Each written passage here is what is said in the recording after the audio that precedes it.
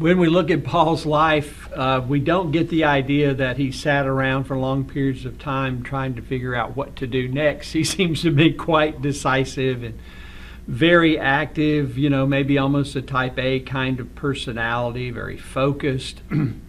So I want to talk about Paul's direction here and how he made decisions and what were the factors that influenced these decisions about his ministry. Where is he going? Who's he working with? All those kinds of decisions that came up in his ministry. And actually, as we read through Acts and his epistles, there are multiple references that give us a hint about his thinking and his priorities of how he's making these kinds of decisions. So let's start with that word strategy again. Roland Allen used the word methodology for Paul's missionary method and said Paul didn't have a strategy. And Roland Allen was a very educated man, and I think he was thinking about a very specific kind of strategy, like maybe a military strategy or a governmental strategy or something like that.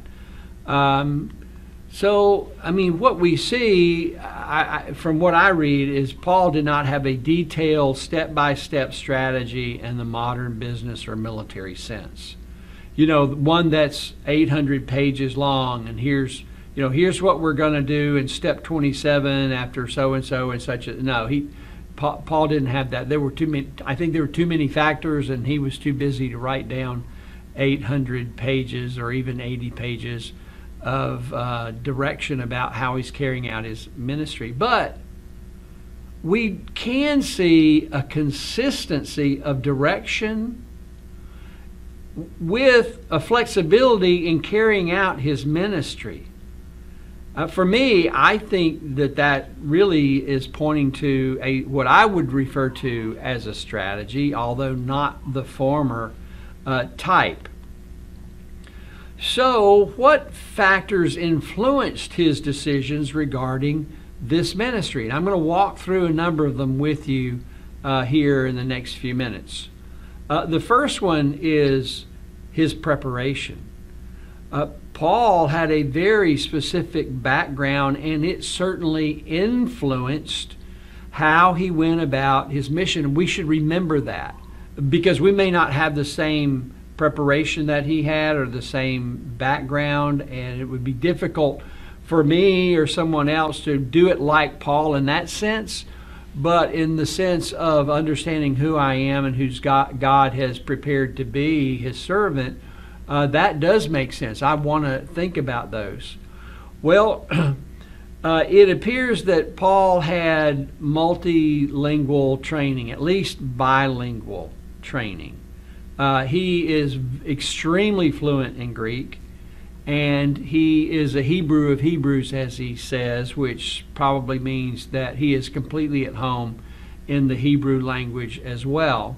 And I think it's likely that he probably also spoke some Latin, because he was a Roman citizen, and there would be all kinds of official pieces of his life as a citizen that would be done in that. So he doesn't, like I had to do, go overseas and start learning languages.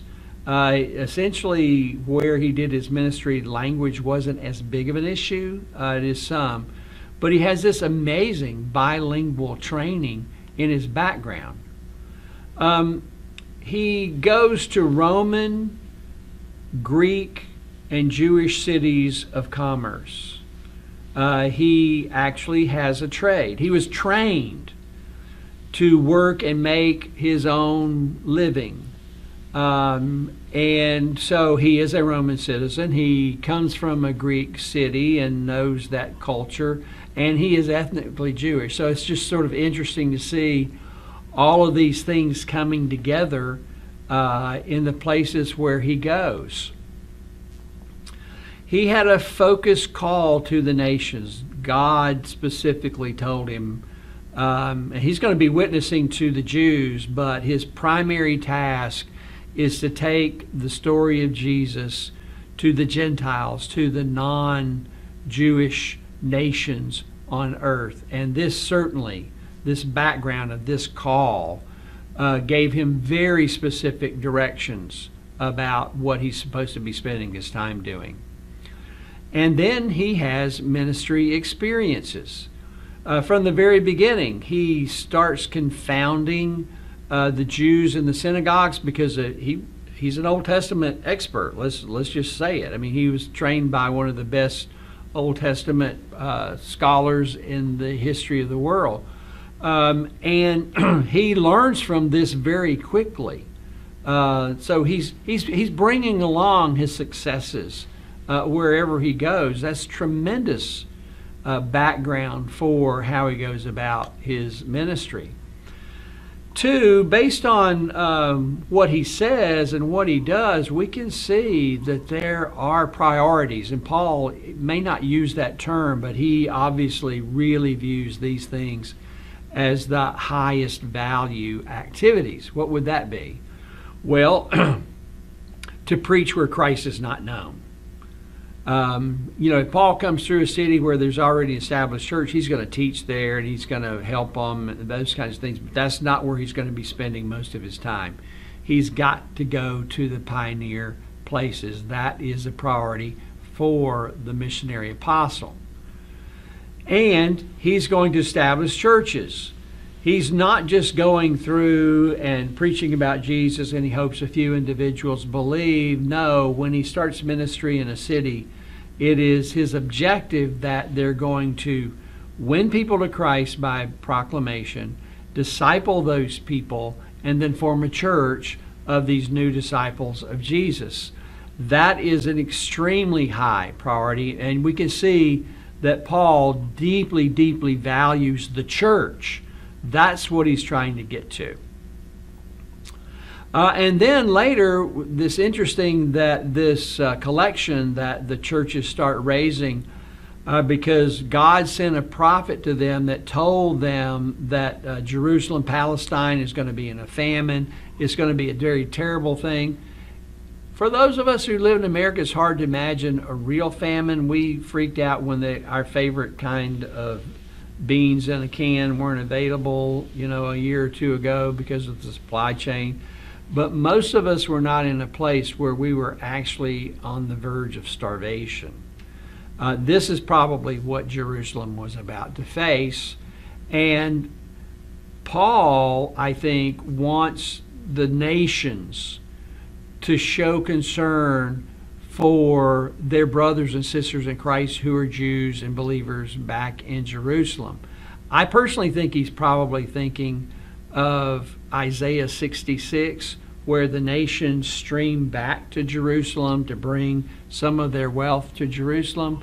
But either way, this becomes a really high value to Paul, that it's not the original church supporting the churches overseas. It's now those Gentile churches who are sending back not just support for Jerusalem, but basically disaster response to help the Christians there survive what's going to be a terrible famine.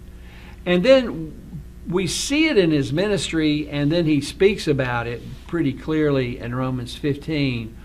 Paul is thinking about geographic expansion. As we talked about the expansion of his ministry, he is specifically thinking, I want to get to this province, and we're going to go to this city, and it's going to keep growing and growing and spreading and spreading and spreading. And even, remember, he calls it this sphere of his ministry. He's not getting caught in just one or two places. He knows that his ministry is to spread out, always moving forward. Then we see, I believe, principles in Paul's life and ministry. And we might say these are convictions that guided his ministry. And some of them, and they're all ones we know, right? The first one is the gospel saves. That's God's plan, is that this good news about Jesus saves people, and it works for the Jews first, but then also all the nations, all the Greeks. We see in Acts 14 that he gets to a place where there's both response and there is reaction to that response. And when Paul sees both of those, he realizes that there's a spiritual battle going on here, and he makes the commitment to stay longer because he's actually looking for a response. And whenever there's response, he knows there's going to be opposition. So this is a place of a spiritual fight, and Paul wants to be a part of that. That seems to be a principle. And we know that he is planting indigenous churches. These are not churches that are dependent on some other church for support or leadership or anything like that. They're not even dependent long-term on Paul and his leadership. He is raising up leaders very quickly, and when we read Acts 14, I mean, this looks like he's appointing elders in some of these churches that those elders can't be more than a year old in their faith, and probably not that old in their faith, because these churches have to turn to Christ, depend on God, and through the leadership of the Holy Spirit, they have to keep growing and ministering and reproducing themselves. And then we see this principle in Paul's life where he says, I have to become all things to all men, so that by all possible means I might save some. Paul saw it as his role as the one sent out to accomplish the Great Commission, that he had to make these changes, these adaptations in how he's living and how he's explaining the gospel. He's the one that's changing, not requiring them to change except as they come to faith to be transformed by Jesus living in them. And then we see him repeatedly referring to the fact that apostles don't stay forever. They might only have to go 10 miles away, but once churches are on their own, Paul's not staying to be the long-term pastor of these churches. Even in a city like Ephesus, where he is for several years, we have to remember that they're planting essentially hundreds of house churches in that city. Paul is not the pastor of First Baptist Church of Ephesus. He's continuing to preach the gospel. He's making sure that disciples are being trained to obey Christ, and he's raising up, I think, an increasing number of house church leaders there in the city. So he's laying the foundation of the church in that city, and this is how he sees his role. This is a principle that guides so much of what he does. Now, Paul actually makes numerous references to plans. He did make plans. He had plans. He shares those plans with other people on a regular basis. So one was he had a plan to make a return visit to those churches in Galatia, where they had preached in Acts 13 and 14. They had even appointed leaders in those churches, and yet he feels he still needs a little bit more connection with them, and so he made a plan to go back through that area. He has a plan that he wants to come and encourage the church in Thessalonica, where it appears got run off before he really wanted to be. And maybe he was in that city, some scholars would say 3 to 4 weeks. It may be a little bit longer than that, but it's a very short time. And so Paul is thinking, if at all possible, I want to get back there and continue to encourage these new believers. Then they make this plan about the offering, the gathering of this money from the Gentile churches to send back to Jerusalem and to take it back. There was, couldn't go down to the First Bank of Jerusalem in any of those cities and have it wire transferred or something like that, which would be so easy to do today. No, they had to take the money, and there had to be several of them because they're carrying a large amount of money, which was dangerous. what they were doing. But Paul had a plan. This is part of the plan. And carrying out this plan is going to take months of time to do. But Paul sensed that this is what he was supposed to do. So they had a plan. He writes to the church in Corinth and tells them that he has a plan to come back through, to travel through there, to see them again, to teach and encourage them one more time, maybe not to be there as long as he was the first time. But Paul's concerned about them. He wants to see them again, and so he has a plan. And he mentions it here in his letters to them. And then we see in Romans that he keeps referring to, I want to come through Rome, okay, right? I want to come through Rome. He hasn't been there yet. I want to be with you. I want to preach the gospel to you, to those of you in Rome. And then after that, you affirm and send me on to Spain. This looks like a plan that he had over a long period of time, trying to get to the sort of the end of the European continent in this, this sphere that he's trying to get to. Now, all of these all are mentioned as plans that Paul is trying to carry out, and sometimes things mess it up a little bit, but these is all plans in his mind as he's doing his ministry.